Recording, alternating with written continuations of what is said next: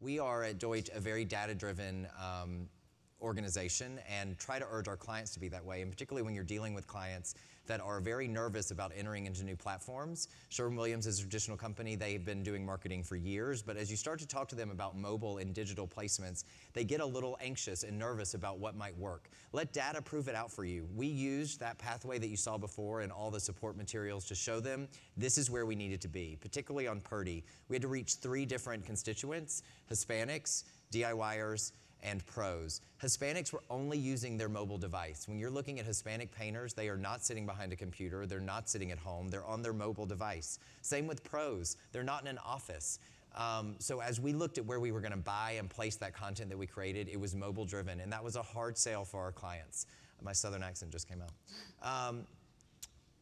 And then also for Purdy, when we look at joining the conversation versus creating the conversation, people weren't talking about what paintbrush do I use, what painting tool do I use. That was happening so far beyond after they spent 103 days picking out their paint. It was an afterthought. It was while they were in the store. So when we were looking at how do we educate our consumers about the importance of paintbrushes, we didn't try to create a conversation of let's start an entire channel about why are with paintbrushes. It was let's insert ourselves where people are already talking about paint. So we went from a contextual standpoint, our media placements that were targeting both the pros and the DIYers, where people were talking about color consideration and that overall paint selection process. That's where we inserted the brand. You're gonna be hard pressed to create a new conversation in the world of paint, as with a lot of products, and so we started joining ones that already existed.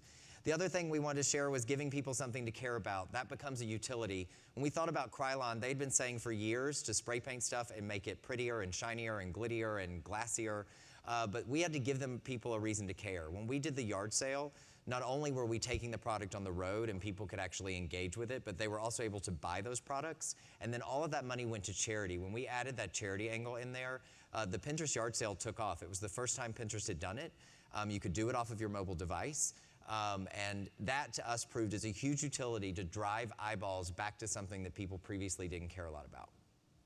And then our last key takeaway is really about driving that shareability. And with Purdy, it wasn't just pushing out our long form video in those contextual environments. It was really providing snippets that people could share easily, especially on their mobile devices. So that's where it was really important for us to have 15 and 30-second cut downs of the long form video that was easily bite-sized snippets of video.